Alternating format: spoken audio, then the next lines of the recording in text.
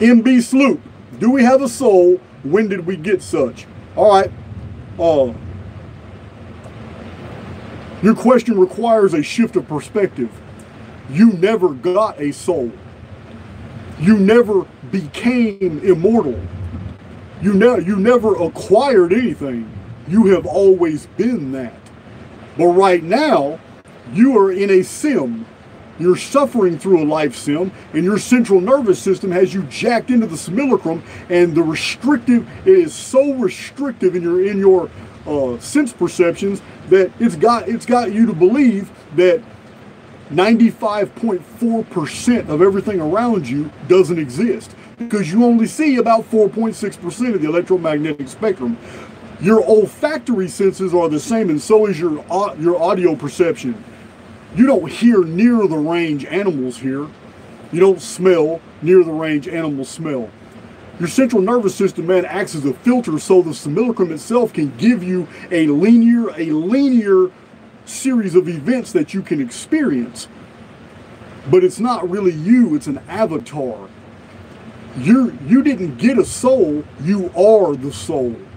You entered into the simulacrum when the central nervous system was advanced enough to be able to jack in your psyche, which is your soul, to this apparent physicality. It's not a real physicality, because we know our science is now advanced enough for us to know that everything operates on quantum principles.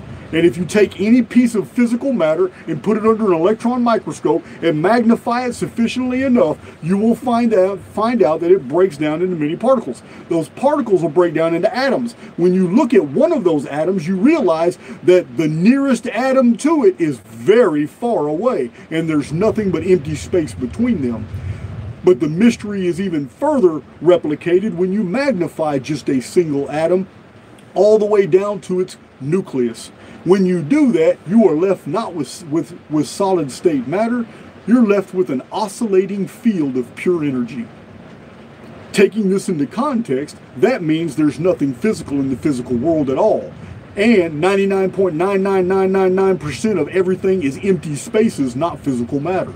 So, it's all a matter of perception. Where do we get these perceptions? They are coded filters that we call the central nervous system.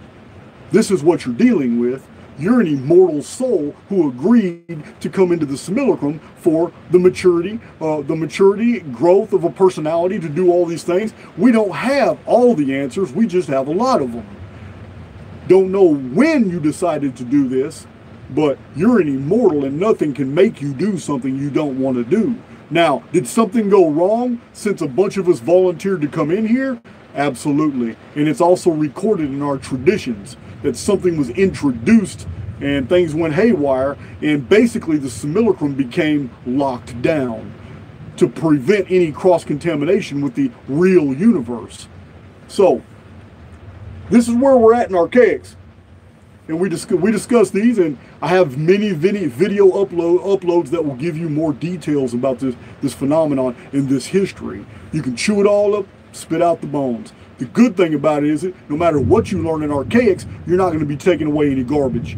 It's going to expand your consciousness. And it might be 2 or 3 years before you come back. But when you do, you will come back probably having naturally made all the cognitive leaps you could have made if you had stayed here.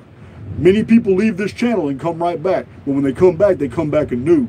When they realize, because when a matter becomes clear, it ceases to concern us. That's Friedrich Nietzsche. And Oliver Wendell Holmes said it best. He said, when the human mind is stretched by a new idea, it can never go back to its original dimensions. This is what happens when people come in contact with new data that they can't disprove, and yet still it resonates highly with them. It's because you're a spiritual being, my friend, that you have empathy, imagination, and intuition. Those aren't human traits. Those are spiritual traits. Those are what separates you from the masses, the living dead, the world full of soulless avatars and NPCs. Yeah, we awakened, we are errants, and we are far fewer in number than you think.